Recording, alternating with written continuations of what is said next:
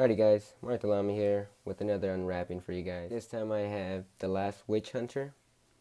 This is the Steelbook version, of course, Best Buy exclusive. Steelbooks actually looks pretty cool. I like the design they have here. The movie, on the other hand, it's not as bad as I thought it would be.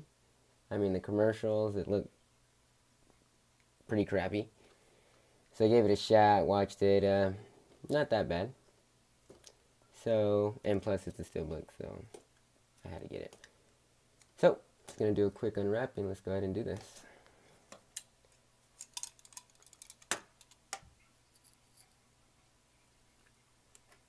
There you go.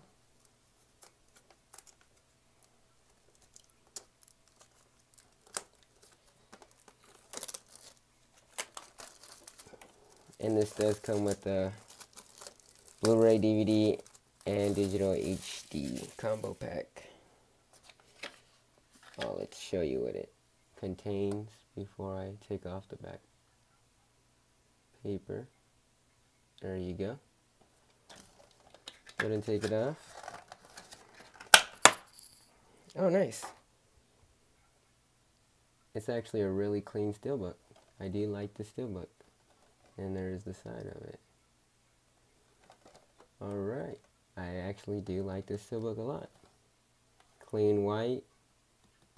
Nice artwork. Awesome. Let's go ahead and open it up then. Now let's move the scissors. Move this out the way. Alright, well, we got the same artwork for the Blu-ray and DVD. Alright, let's go ahead and pop it out.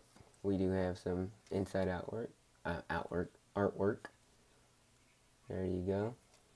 Not bad.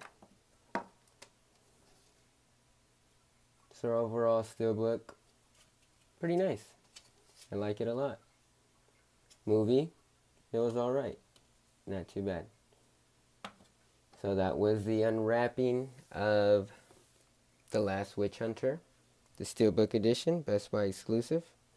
If you guys like this video, go ahead and click the like. If you want to see more videos, go ahead and subscribe. Until next time.